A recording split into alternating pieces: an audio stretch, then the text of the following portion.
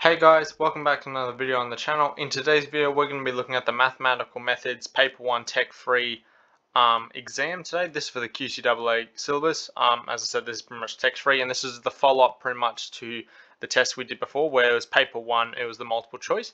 This is the short response now pretty much, okay? So pretty much here, I don't know how it's marked. I think it's here, so section 1, this is what we did in the last video. 10 multiple choice, and here section 2, 10 short response questions, each all added together gives 45 marks. Okay, you're given 90 minutes for this one, 5 minutes crucial, and there's no calculators or anything involved. Okay, but let's get straight into it pretty much. So you will be using pretty much the formula sheet given if you do sit this test here. So you fill out your school name, your Louis, books used, etc. But let's get straight into the content. Okay, so that's where you put your multiple choice. And then straight here, so question 11, so taking part from the previous question, finished at the first 10. Determine the derivative with respect to x of the following function. So here we get two of these guys here. Now when I'm looking at this guy here, straight away I'm thinking chain, okay? Because it is a function inside another function. So your inside function is that, and your outside function is the cubic there. That's terrible highlighting. So here, straight away, with chain rule, you want to differentiate the inside function. So we go dy dx. The derivative of that function, the Euler will stay the same. The 1 will disappear. So it will be e to the x times by the derivative of the outside function. So here, bring the power down the front. So 3. Leave what's on the inside. So e to the x plus 1 to the power of 2. Okay.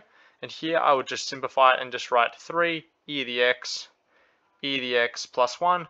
All squared, and that's about it really, and that would give you your 2 marks. You might get a mark for putting chain rule or something, but here this should be your 2 marks here. Okay, there's not much other working you can show.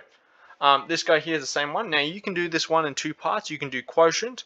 Personally, I'm going to do product rule, so I can rewrite this function and move that up there. So I can go sine x multiplied by x to the negative 2. Because of that exponent, I can move it up there, but switch the sign of the exponent. So here, with product rule, it is a function times another function. So differentiate this guy, leave that guy, then plus leave that guy, and then differentiate that. So dy dx will differentiate the first function, so that'll turn to cos x.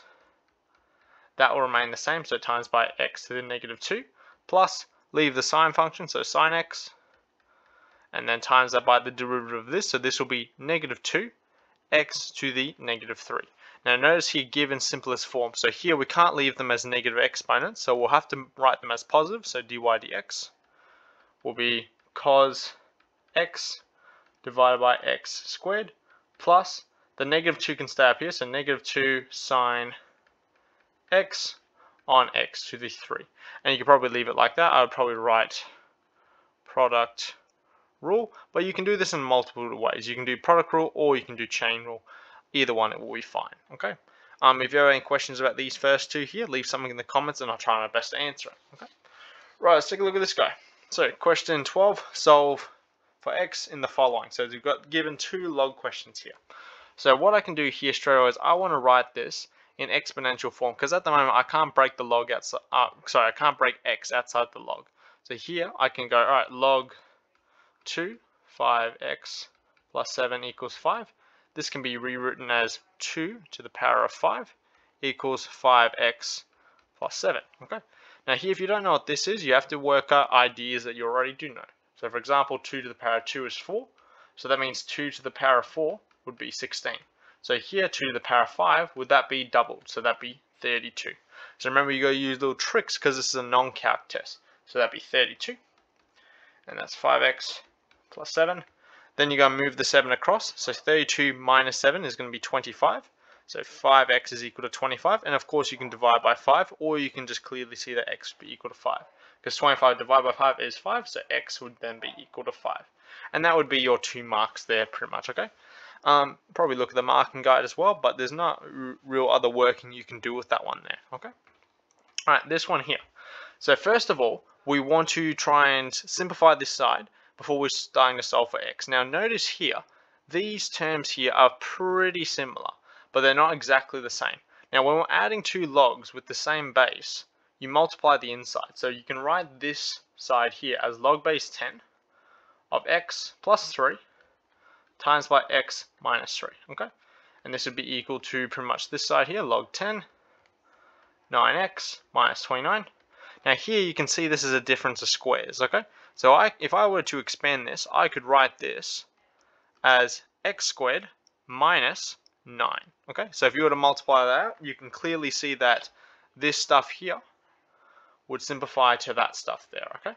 Now, when you've got it written like this, a lot of students will try and move things across. But here's the trick you can do, okay? If you're logging something completely on one side and you're logging something completely on the other side, that means whatever's in this bracket here must be equal to this bracket here because there are no external other terms. So we can really get rid of the operator operating on both of them. Now it's not dividing by log, we're just delogging it, okay?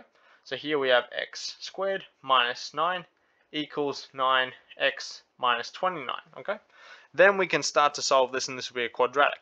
So move the 9x across, so it's x squared subtract 9x, and then we'll add 29, so it'll be positive 29 minus 9 equals 0. So we'll have x squared minus 9x plus 20 equals 0.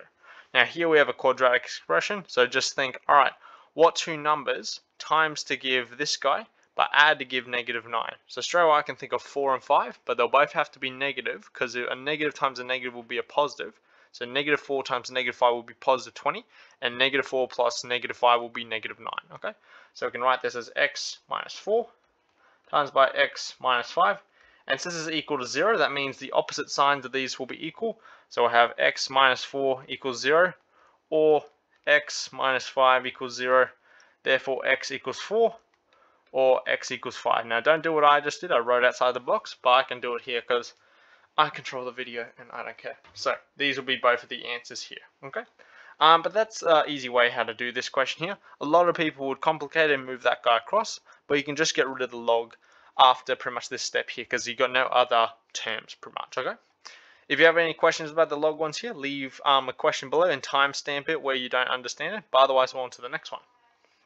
Alright, so question 13, consider the functions f of x equals x squared and g of x equals 4x. So so you can see this is a 2-mark question, so in total it's 5 marks.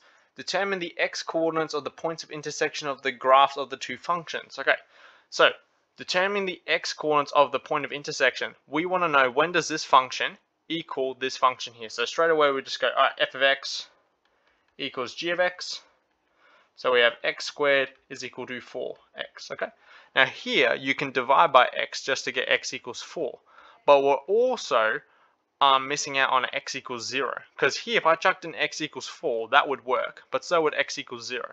So these would be the two x-intercepts. But the way we can work out the x equals 0 is if you wanted to, is you could think, alright, you've got, so if we move that across, we'd have x squared minus 4x equals 0.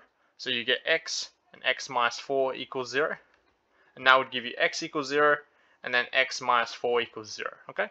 So if you miss the x equals 0, that will be quite substantial because the next question will probably need that. Okay? Alright, now we can clearly see here there's a parabola and a linear line. So they're not going to be too bad. The drawing would be something like this. And it would look like that. So obviously we can see an enclosed area. Okay, so use the results from question 13a to calculate the area enclosed by the graph. So here we can pretty much draw it like this. So a straight line like this, and the parabola will be like this, and this will be at 4, and this will be at 0. So that's the area enclosed. Okay, now how I know the drawing is going to look like this is because this will have a steeper gradient. This will eventually overtake it, but it won't overtake it until it actually crosses that point there. Okay. So at the moment in that first little region there, that one is steeper, but as soon as it goes past 4, then that one's steeper. So here, your top function in this region here would be 4x, and then this one here would be y equals x squared. Okay. So here, if I want to work out this area, it will be the integral from 0 to 4 of my top function, so 4x, subtract my bottom function. Okay. And that will be the enclosed area. Okay. So if you remember back from that idea, if you have, like, let's say f of x, and you have g of x, and you want that area there, and let's say that's a, and that's b, that area would be a to b, f of x, subtract g of x. Okay. And that would be about it for that one. Okay.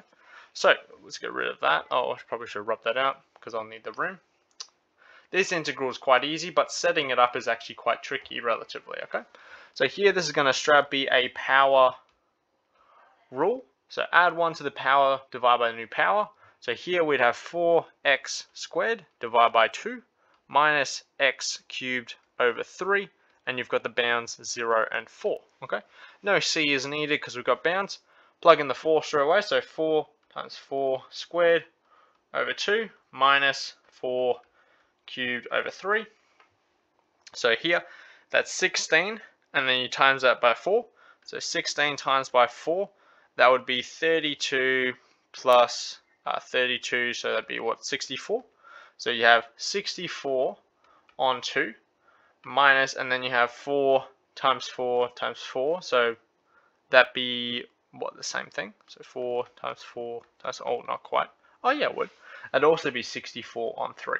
So here we want to combine them to make sure they have common denominator. So here times the top and bottom by their respective numbers. How did I do it earlier? I did it a little bit better. Oh, yep.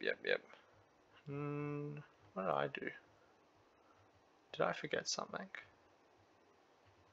2x. Oh, okay. Oh, I simplified that. So I'm just looking at my previous work, and there is an easier way to do it. So I'll put the easier method on the video rather than the complicated one. So here, what you can do to work this out quicker, we'll go, all right, 2 divided by 4, that's just 2x squared minus x cubed on 3. Now that actually is going to be a lot easier because that will be 2 times by 4 squared. So that will be, what's it called, 32 minus 64 on 3. Then you can just times this guy by 3. So 32 times by 3 divided by 3 minus 64 on 3. Now 32 times by 3. That'll be just this thing added together. So that'll be 6. And that'll be 9. So 96 over 3 minus 64 on 3. So here go 96 minus 64. And I think that gives you 32. So the answer would be 32 on 3. So that is a quick way to do it. The other way would have worked, but this one's actually a lot quicker now that I think about it and look at my working again.